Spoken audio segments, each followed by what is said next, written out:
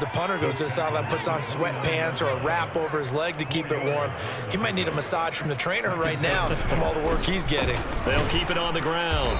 Winslow. And he'll slip his way up across the 30 to the 32. 3 yards is half of what they needed. Now can they get the other 3 here on third down? Operating from the gun. Santos. Oh, that's into a sea of bodies, and it's intercepted. Picked up by Leighton Vander-Esch. That's now his second interception in as many weeks from his linebacker position. And think about all the different techniques he has to employ in a passing situation. Is he spot dropping because it's zone? Is he picking up man-to-man? And he'll take it into the end zone for a Cowboy touchdown. Kyle Pitts with 2 touchdowns on the season, both in this game. And the Cowboys use the short field to their advantage as they cash in for 6.